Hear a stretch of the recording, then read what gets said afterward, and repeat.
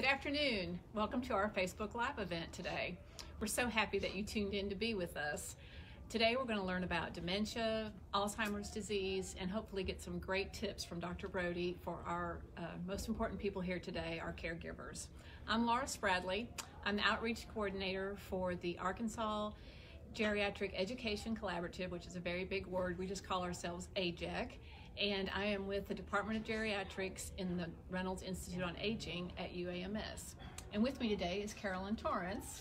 Hey Carolyn. Hey. And Carolyn is the Program Director for Alzheimer's Arkansas, our co-sponsor today. And we're so glad to have you here. I'm so happy to be here. Thank you, Laura. And I know Carolyn and I, we got to hear Dr.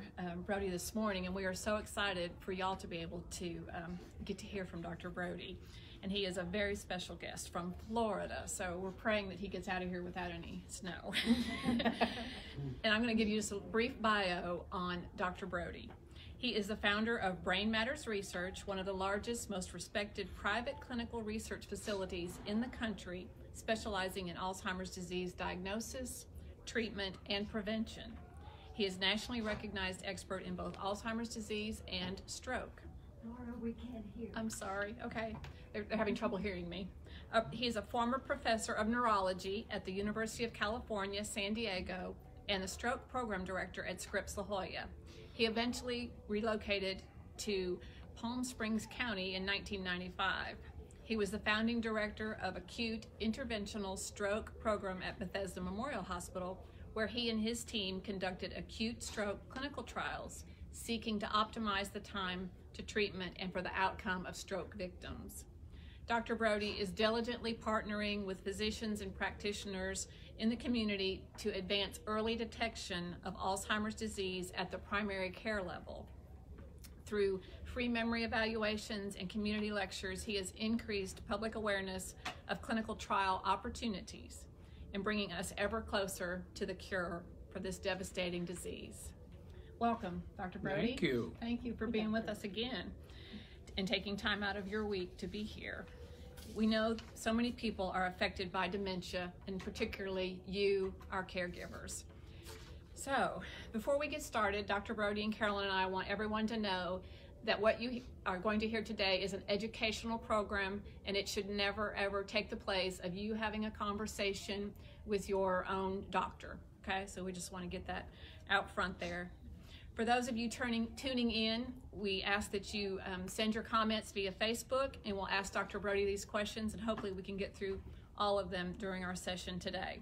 So without further ado, I'm going to go ahead and kick it off with a very simple question. Dr. Brody, could you please help us describe the term dementia to everyone out there today? All right, so dementia and Alzheimer's are not two different things necessarily. Dementia is an umbrella term, and that means that people have trouble with their short-term memory and at least two of the other cognitive spheres, clarity of thinking, like language, which means coming up with the right words, visual, spatial, construction, where did you park your car, calculations, emotions, judgment, and your ability to do the things you normally do. And when that whole mishmash is getting worse over time, that's a dementia. And Alzheimer's type dementia is far and away the most common type of dementia. About 75% of dementias are Alzheimer's type dementia. There are other dementias, but Alzheimer's is the most common type of dementia. Okay, well thank you. It almost made sense, didn't it? Yeah. So did I hear you say, are Alzheimer's and dementia the same? Well, they are. Alzheimer's is the general category, and dementia is the general category, and Alzheimer's type dementia is the most common type of dementia. Gotcha. Okay. Right. And there are about 7 different dementias? No, Did I listen? 155. 155. About 155 Ooh. types of Wow. dementia. Well, somewhere in between, Yeah. there's about 10 dementias are Prevalent, yeah. common, but the top 5, so Alzheimer's type dementia is about 70 to 75%, then vascular dementia from little series of small strokes over time that accumulate. And then there's something called Lewy body variant Alzheimer's, a mishmash of Alzheimer's and Parkinson's disease. And there's frontal temporal dementia. And there's normal pressure hydrocephalus. And those are the kind of the big group. And then down below would be a very small, more rare group of dementias that you would teach to neurology residents in an academic setting. But for our purposes today, that's kind of the bulk of it. Okay, thank you. Okay, this is the million-dollar question. Are any of these dementias reversible? Yes. So let's just be clear. When you go see somebody, either the person or you bring a loved one to a neurologist, especially somebody who does this for a living, we're trying to our first thought is, can we find something that's fixable? Because when you go see a neurologist, 15 to 20% of the time when people come to see me and they've got problems with memory or the clarity of their thinking, they've got something fixable, reversible. It can be related to they're depressed and it looks like dementia. It's called pseudo-dementia. They're having a reaction to medication or a combination of medications. Their thyroid's out of whack, their B12's out of whack, their liver function, their kidney function, they've had some trauma. There's a number of things that are potentially fixable, including something called normal pressure hydrocephalus, where the ventricles of the brain get enlarged, and that's curable. And so you'd never want to miss that. And so I guess what I'm saying is if you're concerned, you can find out, and we're not looking to give you a bad diagnosis. We're looking for something fixable. And then we don't find it, then we try to give you an accurate diagnosis and then try to figure out what to do to help you from there. Okay, thank you. So how would someone actually get the diagnosis of Alzheimer's disease? Right. So basically, if that particular person is concerned, they'll come to see the doctor, and usually the most prominent complaint is, I'm having trouble with my short-term memory. Most of the time, that's the first complaint. Not always. But so then you have to address that. So as people get older, none of you people out there are here, of course, but as people get older, you can get some normal brain aging, some benign forgetfulness. You go into a room, you forget why you went there, you don't remember an appointment, it comes back to you. But, no, I didn't remember that. But the point is this, you need to distinguish whether this is normal brain aging or something else is going on. And then, of course, we want to look to see, do you have anything that's fixable? And that means, are you depressed? Do you have problems with your thyroid? What medications are you on? And then we would end up looking at a scan of your brain. Have you had a stroke, or do you have a brain tumor? Is there something that we can say, this explains what you're complaining about? And then we go through all that, and once we rule out all the other fixable things, then we can really hone in on what do we really think you have. And we have very sophisticated tests to be accurate now. And so the first step is coming through the door and saying, I have some problems with my memory, or something's not right. That's usually when caregivers, loved ones come in, they go, there's something wrong with Bob.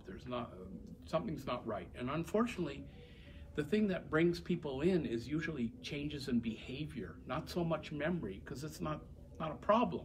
But when there's changes in behavior, that's time I got to take Bob to the doctor. Something's not right. So getting through that front door and having a neurologist, somebody who does this for a living, systematically go through what are the possibilities and rule out things that are fixable, and then be more precise about things that are not, to make an accurate diagnosis. That's the whole point. Okay, thank you. We have a question from the audience. I'm going to read it so I get it correct. I have an 82-year-old husband was just diagnosed with cognizant impairment. His memory has been slipping for a few months. We got the actual diagnosis last Friday. He will be, that's not a complete sentence, I'm gonna skip. What tools do I need to help him with dates, appointments, etc.? He has begun physical therapy for his weakness, and hopefully his strength will improve. He was diagnosed with CMML about 3 years ago and has taken chemo once a month. That may contribute to his chemo brain. I need to find a support group for those who are caretakers. What do I do now? Right. Well, the first thing is that these symptoms in somebody who has a cancer and getting chemotherapy may mean that they don't have a dementia per se. They don't have Alzheimer's. They have side effects from the chemotherapy. But irrespective, this lady needs some tools to help her husband manage. And so there are a whole bunch of simple things like writing things down, queuing. You can write things down on the fridge. And sometimes what I tell people is just whatever's important to them that day, just say, let's talk about it this morning, and we're going to talk about it at noon and then at dinner time, because sometimes I forget. Right? So a lot of times as caregivers and people who are trying to help their loved ones, subversion and a little bit of diabolical thinking is a good thing, right? Because not addressing it until things are too far along is a bad thing. Okay, thank you. And we have another question. Jeff wants to know, what are the 7 stages and how long does one spend in each stage? Okay, well, I'm not a 7-stage person. Alzheimer's Association kind of came up with that. But basically, stage 1 is you don't have any symptoms, which only became a relevant category when we started doing prevention trials. So people don't have any symptoms, but they have these abnormal proteins building up in their brain, so they're at risk. And then 1 is where you have some mild memory problems that maybe only the family knows. Nobody else would suspect that there's an issue. And then it goes on to phase 3 where other people recognize there are some problems, and they may not be able to do all the things they used to do easily. And then phase 4 is, stage 4 is just more dramatic part of that, where they have more trouble with activities, daily living. And 5 is when they start not to be able to manage, and driving may become an issue, finances may become an issue. In 6, it's gotten worse. They're not as mobile, they're not eating as much. And 7 is really when people are not really communicative, they're having trouble ambulating, and they're having trouble eating and swallowing. And really, things are really, that's end-stage disease. Okay, thank you. The only reason that this is useful for me is if I tell somebody, most of the people I see have stage 3 or stage 4 Alzheimer's, once I've ruled out the other things. And if I tell them you've got stage 4 Alzheimer's, they say, oh my God, it's everywhere. Because they equate it to cancer. So it's useful, and it means has more impact. But other than that, I just say mild, moderate, and severe. So, Dr. Brody, can we talk about communicating with someone with dementia and Alzheimer's? What skills or what advice would you give caregivers? Right. So there is no one-size-fits-all. You all know who you're dealing with and that person. And so let's be clear. This disease happens to a person, to the fabric of the person. So everybody's different. If you know one person with Alzheimer's, you know one person with Alzheimer's. So your approach to people has to be based on the person. So it has to be individualized. You know, some people are going to dig their feet in, and they're going to be in that river called the Nile, denial. And some people are going to be open to, well, you know what, I saw this community program where they check your memory, and I'm a little worried about it. Do you want to come along? So that's the subversion. So while we're here and I'm getting my memory tested, maybe you want to get yours tested. Whatever it takes to actually get somebody to walk through the door and get assessed is legal, right? Because you have to get them through the door to get a checkup. And that's the inertia, walking through the threshold of that door. Okay, so another thing about Alzheimer's and dementia, sometimes it comes with a lot of symptoms and behaviors. So can you give the caregivers any suggestions for dealing with repetition and aggressive behaviors? You're right. Well, with respect to repetition, my advice is, if the person didn't have the memory problem, they wouldn't ask the same questions over and over again. Let it go, right? It's and the behaviors, unless they're dangerous or they're safety issues, let it go. So what I tell people is this: if you're the caregiver, pretend you're the director of a play, but you're also in the play and you're on the stage with your loved one. So you see the duality of the situation, that you're going to react the same way, where you get frustrated, they get resentful, and you get frustrated, they get resentful, and that whole thing escalates. When you start to see yourself as the director and realize there's no upside to that, even though there'll be times when you can't help yourself, it'll be a reflex, you will start to say it's not worth it and just back away, and unless it has to do with safety. Okay. So we have a question from Emily. Is there a set of rules when to move your loved one into a care facility? And what do you recommend when looking for a facility? Right, that's a good question. So there are no rules. In general terms, if you're not early, you're late. But most people are late because they don't want to do it. And generally speaking, people do better at home. But the reasons that people need to be placed are that the caregiver's burning out, and usually they're burnt out before they realize they're burnt out. Yes. Or there's dangerous behavior, or both, right? And so that's an individual decision. Sometimes there's just that caregiver, loved one has no resources, right? And 50% of the caregivers die before the patient's. Extremely stressful. My dad died of Alzheimer's 2 years ago. Terrible. So I basically sit down and talk to the caregivers, and every case is in kind of an individual case. But I like to plant the seed and say, I think things are going pretty well right now. How are you doing? Maybe down the line, it's worth thinking about getting some help in the house, or maybe there might be a better place for them and for you. And you just make that judgment when you get to know the people. And that's why primary care doctors who know you and your loved one, you can talk to them before you go in as a couple, right? So that they know what the situation is.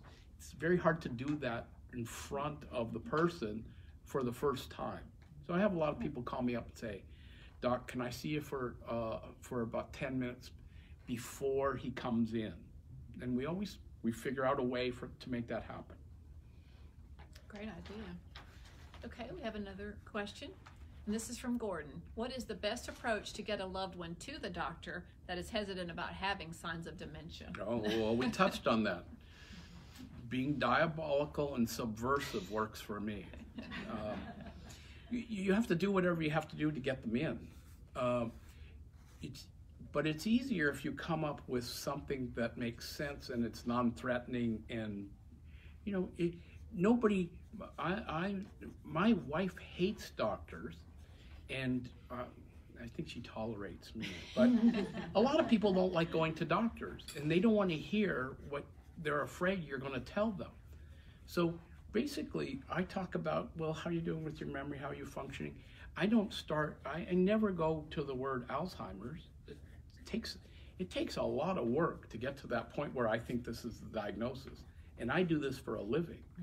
So I usually end up saying, you know what? I think you have enough of a memory problem that it's worth looking into. And step by step. That usually works. Okay. Okay, another question. How important are the Alzheimer's drugs after a person is diagnosed? Well, I have the good news and the bad news. The good news is that you do get some bang for your buck early when you use these medicines, but they're symptomatic treatments. They don't get to the heart of what's actually happening in the brain. So they work a little while early, and then they're still better than nothing. But as the disease progresses, they're a little like spitting in the wind, and it's more marketing then. There's only 4 drugs out there, and I and many other people in the field did that research. So if there's a window where you may get some benefit early, you should use that early. But there's going to be a point in time where there's diminishing returns, because what's happening is the brain cells are degenerating. There's nothing for those medicines to really plug into. Okay. Very good. Well, going back to Carolyn's obviously very concerned about caregivers, and we all are, but she, in her program, Carolyn, what are some things that you have available through Alzheimer's Arkansas that caregivers could reach out to you? So first I want to say there are a number of resources out here. Of course, Laura, UAMS and your department, they provide workshops and training for the unpaid caregiver family caregivers, which is really important because a lot of times when we step into caregiving, we think we know what we're doing, but shortly afterwards, we figure out we kind of don't. So they do have great programs and workshops, and the UAMS have centers on aging across the state. There's CareLink. They provide in-home care services. They provide Meals on Wheels, companions. So there are a lot of resources. At Alzheimer's Arkansas, we provide financial assistance, we provide support groups, just a resource for caregivers who are taking care of their loved ones with Alzheimer's and dementia. And hope for the future. And hope for educational workshops, hope for the future. And our grants provide respite care to loved ones, which Dr. Brody had touched on, is very important because the caregiver is really, I call them the second patient to Alzheimer's disease. Okay, we have another question. Jeff is asking, what kind of activities would you recommend for Alzheimer's patients to stimulate brain activity? Well, that's a good question. It depends on the person, because I had a gentleman in a study, and he was staying overnight, so it was a phase 1 trial, and he was walking around a circle. We have a big institute, and going to the coffee machine and drinking coffee, and at 3 o'clock in the morning, he was beside the bed in a chair, bent over, and I said, Morris, let me help you into bed. And he wasn't half asleep. He had a little pencil, and he was working on this in this book, and he looked at me and he said, Sudoku. Right. But learning something new is important, because those pathways are like branches that you're creating new connections. So the things that you're already good at aren't the things you want to spend a lot of time. It's learning new things. But it's got to be things that you have an interest in doing. It can't be homework. So that depends on the person. Okay. I know, Carolyn, I heard you earlier today talk about prevention. Is there anything, can we take a pill? No. But if you're a caregiver, you can take a sleeping pill. No, basically, I wrote a book about prevention, and there's no absolute prevention because it's a disease of aging, and for the most part, but people do get the disease in their 50s, right? Mm-hmm. So that's highly genetically loaded. There's not an easy way to prevent that, but as people get older, there's a lot of risk factors that are modifiable that are the same risk factors for stroke. So high blood pressure, high cholesterol, smoking, diabetes. Try to avoid head injuries. Try to avoid my cousin. You haven't met my cousin, but it wouldn't be a good idea. There are things that you can try to do to optimize your lifestyle. So the Mediterranean diet, exercise. It turns out that exercise, aerobic exercise, when you do that, you stimulate brain-derived nerve growth factor, and you actually, even as you age, even with the disease, you do make new brain cells, and you can accelerate that with exercise. Oh, wow. Okay. So, thank you, Dr. Brody. We do have audience members and caregivers here. Are there any questions from the audience? Yes, ma'am.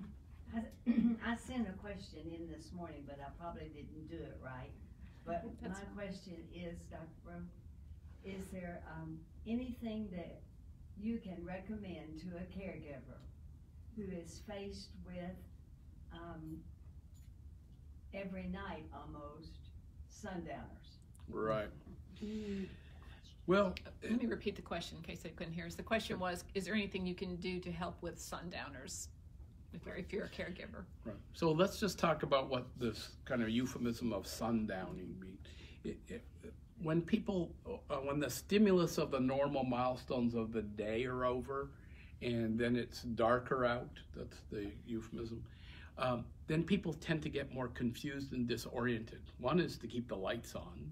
Two is to have a routine at night so that it just doesn't peter out, because when things aren't happening in a structured way, then the mind starts to wander and things get distorted. And then sometimes, despite best efforts, then people need medication. And so it really depends on doing all the things you can do to try to avoid that. But sometimes people become very belligerent, and they get verbally and physically abusive. They'll have hallucinations, delusions, paranoia. So it just really depends on how bad is it. And so that you have to talk to your doc and talk about what can you do from a behavior point of view, structure things at home, and then when is it time to talk about medication. Thank you. Any other questions? So let's talk about some of the things we do at Alzheimer's Arkansas. First, you can look on our website at www.alz. Look at me, I forgot. Normal aging. www.alzark.org. So we provide resources to caregivers across the state. So it does not matter if you live in the far left corner to the bottom right corner, we are there. We have 9 educational workshops free to caregivers across the state. Our first one is in Little Rock, Hope for the Future, Friday, March 8th. We provide lunch and all kind of resources, and we have doctors there to take your questions, financial people there to take care of your legal needs. So please come out. It's at Geyer Springs Baptist Church, and on our website we have all the information. Again, we also have support groups across the state. At this time, about 59. So if you're looking for a support group, we have those as well. And respite care. Respite care is very important. And we're here at Pulaski Heights United Methodist Church today, and they provide respite care to caregivers on Thursday. Tuesday, see? Today. Normal aging. So, and there's also a church in North Little Rock that provides at St. Luke's as well. So there are many resources, and Laura has a wealth of information as well to help caregivers. You can also call us or look at our website, which is Normal aging. It's contagious. agec.uams.edu. Okay? Do we have any other questions? Okay, we're ready. I've got one. Mr. George. In past experience in working with Alzheimer's patients in this program here, a person would come in one week and he would be fine, and then the next week he'd come in and he would be ballistic. And I finally found out, I called her caregiver and say, have you changed their medications? And lots of times they had. So has that changed any in the past few years? Well, let me just say the most common reason that there's a lot of variability is because the disease is like that. So it doesn't have to be a change in medications. Sometimes it's a change in environment. So when people are at a certain point, they're a little brittle as far as coping with any changes. And if they went on a family trip or they went on a cruise or something. It's like shaking up a snow globe, and it can take a few weeks for it to settle back to where it was. The other thing is that the disease starts off sort of slowly, and it's mostly sunny with intermittent cloudy periods. And then it's got sunny with intermittent storms. And then it really is, it's mostly cloudy and stormy with intermittent sunny periods, and unfortunately near the end it's just storming. So it depends on where you're in that weather pattern, and sometimes there's no rhyme or reason. When my dad had it, my mom would say, "Are you sure he has Alzheimer's? He's so good now," right? Which would last for 3 or 4 days. And for some reason, when somebody changes your diaper, even if you're a national expert in something, they don't believe you. I would tell my mother something in stroke or Alzheimer's, and she would listen diligently, and then she would say, "What do you know?" So it also depends where the advice is coming from. Okay. So Linda has a question. Her mother has Alzheimer's disease, and she has become OCD. Is that common? She puts on like 5 pairs of socks. It is common. And a big part of the brain, a big part of the central nervous system is saying no. We say no a lot. A big chunk of our brain is there to say no. But when the brain function is impaired, that say no part starts to go away. And so when you have an impulse, you just go after it. So you get obsessive compulsive disease. And people will pick at their skin, they'll take clothes off and on. There'll be a whole bunch of kind of rituals. And it's not uncommon, and you have to decide whether the treating it with a medication is going to be worse than the symptoms. But when people are picking at their skin and they're getting infections and they have to go on antibiotics, once you've tried, why don't you try wearing mitts, and that's not working, then sometimes medication is needed. You don't have any choice. Okay. Looks like we have time for one last question. This is from Jeff. Can you explain the differences and advantages of an MRI versus a CAT versus a PET scan? So there was 3 choices, sorry. There. Wow. Yeah. Jeff's very prolific He's today. got good questions. Okay, so MRI scan is a magnetic scan of the brain that looks at anatomy. So it just looks at all the lobes of the brain. It doesn't tell you how well each part is working. It just tells you, does it look normal? A CT scan, a computerized axial tomography, that's what it stands for. CAT scan can be part of a PET scan. I know there's cats and pets and dogs, but the PET scan stands for positron emission transaxial tomography. I had to say that just so you know that I did this. But what it means is you can actually give tracers that bind blood sugar or look and bind amyloid or tau, which are the abnormal proteins that are the culprits of the disease. And then when you take the pictures, they light up like light bulbs. So you can actually confirm a diagnosis. And so that's actually looking at specific abnormal proteins, whereas MRIs and regular CAT scans are just looking at anatomy. So you're looking for, does somebody have a brain tumor? Have they had a stroke? Is there bleeding in the brain? Are they on a blood thinner? So you're looking for those things. But when you want to get more specific, then you're doing these PET scans to look for function of the brain or tag specific abnormal proteins that are the hallmarks of this disease. I promise we'll let you go, and I know you told us at lunch, but those tests that you're talking about, they're not paid by Medicare right now, right? They are not. Or any insurance. Or any. No, but the amyloid PET scan, where you look at one of these proteins, is FDA approved. Just nobody pays for it yet. We have done some pilot studies where Medicare will pay for it, but it's coming. The problem is Medicare have said, well, if you don't have a treatment, why would we spend the $3,000 to pay for it? And there is a point, but we're going to have to make the diagnosis early if we're going to actually start treating people. So it's a catch-22.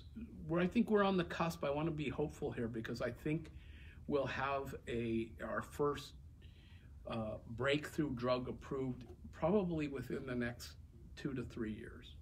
We are making some headway. That's good to hear, Dr. Brody. That's great news. Yeah. Okay. Well, do you have any final thoughts or anything you could think of that we God, missed? final thoughts? That's a little pessimistic. He's full of them today. We've had all his puns and he's a comedian. he's a comedian on the Yeah. side. No, you know what? I think you guys have a great program here. I would just say that my goal would be to put myself out of business and all of you all out of business.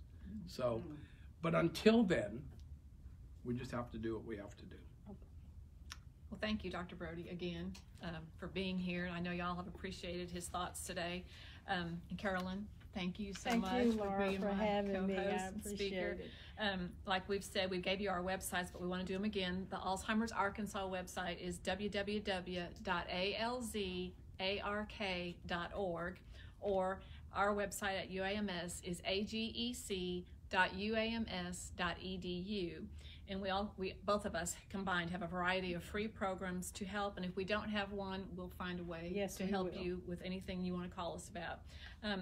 I do want to wrap up and tell you that this program was co-sponsored by the Arkansas Geriatric Education Collaborative of the UAMS Institute on Aging, the Department of Geriatrics, and AGEC is funded through a Health Resources and Services grant, and the UAMS Institute on Aging has 7 other centers throughout the state, as Carolyn mentioned earlier as well, and Alzheimer's Arkansas is all over the state. So combined, we will get you a resource, the services that you need. We can't thank y'all enough for tuning in, and for those of you that came in person, we thank you very much. Thank you.